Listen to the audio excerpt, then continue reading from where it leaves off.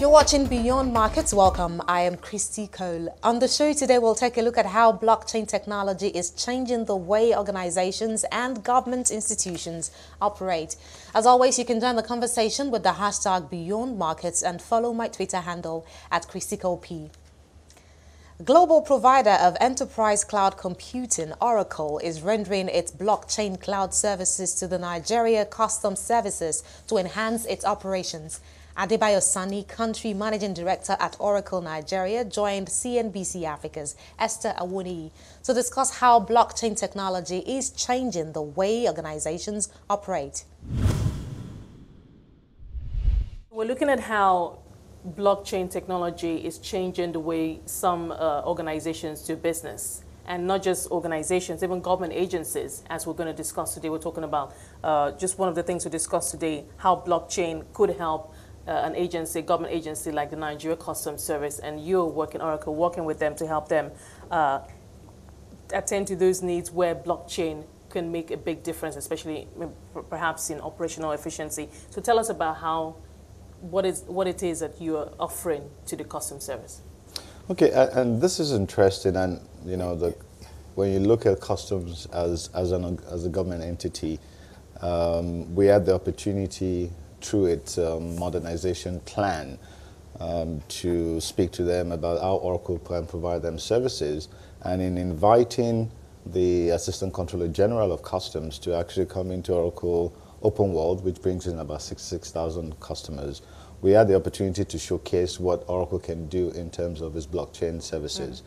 And that started and incubated the whole strategy around working with customs to drive efficiency and truly help them automate their business process. Today, the exercise trade is all done manually. There are files and papers. I can imagine. And what this does is, you know, the bureaucracy, the delay in getting approvals for permits, in being able to renew, this comes in days and weeks rather than what they can easily do if it's automated in minutes. And I think that's, so what Oracle is providing and what we just recently completed a proof of concept for customs was to truly build an exercise trade management software that is sitting on Oracle's blockchain cloud infrastructure that is actually truly helping them to drive that business process.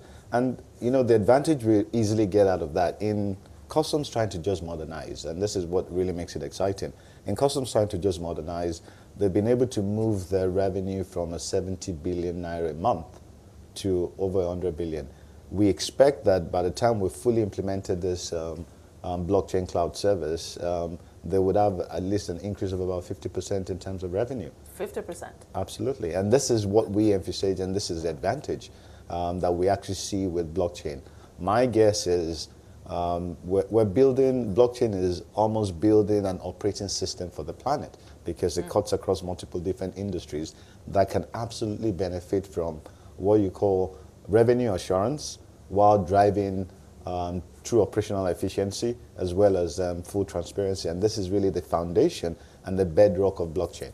Well, speaking about assurance, I imagine that they probably had some concerns, especially around the issue of trust and perhaps also security. How secure is the system? Who is going to run it? If you leave, are you leaving permanently?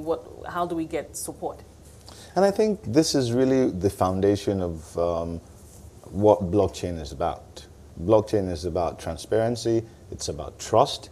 It's about security.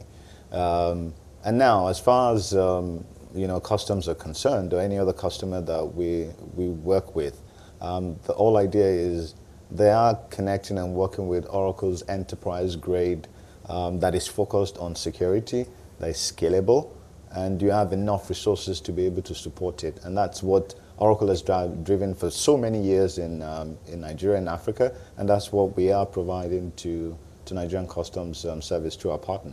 Now we're beginning to see how blockchain can help not just government agencies, even regular corporates, even small SMEs, helping them to better streamline their operational processes.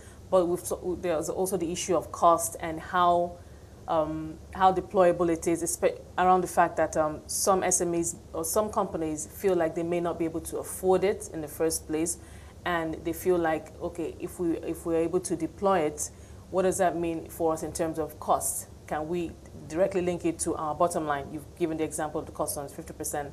That is significant. But in terms of how we're deploying it here in Nigeria, in the corporate world, would you say that we're gaining traction? No, we are. As I mentioned to you, the expectation of blockchain cloud service, it's going to take the world by storm. It is. Every single industry is looking at some form of one blockchain solution or the other. But the important part is it filters down into every single sector, whether it's the vertical or whether it's the industry. Take, for example, the financial services sector. There's, between the financial service sector, the banks and insurance companies, there's the expectation through regulation that you must know your customer. Now, this is a simple task but requires a lot of investment and resources just to do this, and every single bank is doing this in silo. Now, can you imagine if we can deploy a blockchain service that is just simply based on peer validation of a database, and that moves away the need to always having to do this on your own. Rather, you have a trusted database where every single bank can go into and say, Esther, who is Esther, and do I have all the details, and can we verify this? It becomes a single source of trust. So rather than each bank having to replicate this can easily be done through blockchain. Letter of credit. Are they doing that? Is that happening already? That is, but this is the conversation we're having today. And this is where we believe that quite a number of customers that Oracle is working with globally, this is the direction in which they're going. Because what it also does is that it deals with sometimes the intermediary, because sometimes the intermediary creates the bottleneck, but you move away from that, and you also move away from wasting resources because it's cost effective, it removes human error. And the advantage when you think about an Oracle autonomous blockchain cloud service that we're talking about, it uses AI, that's artificial intelligence, the machine learning, to self-secure itself, to self-repair itself, to self-patch. So what that means invariably is that as it's gathering this data, it's improving its knowledge in terms of how do I self-secure, how do I self-manage. Now you ask the question in terms of cost when you look at SMEs. The reality is that once you're able to digitalize the process and the business process is improved, and you're looking, it creates new revenue streams. It creates additional revenue streams because you're driving operational efficiency, but at the same time you're removing risk. All the investment that you should be putting into trying to be risk-free, you're tallying that revenue into your profit. And that's really what you typically get from a blockchain service. So across multiple sectors, you name that sector. Public, private. Private, whether it's election, whether it's academic certificate from a university perspective, where the Nigerian University Commission can work with the universities to make sure that the certificate that comes out, there's also some form of transparency, and it becomes the single source of truth in terms of, so anyone in Nigeria that graduates from any university, for example, would have, and everybody has access to it. That's the beauty of blockchain, because it's decentralized, it's distributed, and no single entity has control over it. And every time a change is made, someone can come and build a back channel. Absolutely. And back channel, creates a back channel, and then that leading to some kind of fraud or absolutely. That's a number one thing. Or something. Takes away the fraud, because once there's any change, every single member in that sector gets access to it, and every time it gets changed. So it means that it's transparent to everyone. Think about the transfers that we do, and you do a transfer in previous life, it used to be like a week. Now it's a few days. The reality is that it can, it's gone into minutes, but even that, you still have the intermediary. Through smart contracts using the blockchain service, you can establish trust between two parties, and you can transfer money without necessarily the intermediary. So we're seeing the use cases for blockchain explode beyond what we can imagine. In fact, my guess, and we actually had the Harvard Business Review, someone from there actually say that in the next decade, blockchain is the technology that is going to transform far ahead of even AI and even when you think about cloud or big data itself, because it becomes the operating platform for everyone to work. Because the biggest challenge we face as humans today is trust, transparency. How do I mitigate my risk while dealing business globally? But is it absolutely foolproof? It's a at the end of the day, it's technology. It's even if it's AI, and even if it has the ability to maybe reinvent itself, or check for fraud or whatever, it's not. Is it completely foolproof?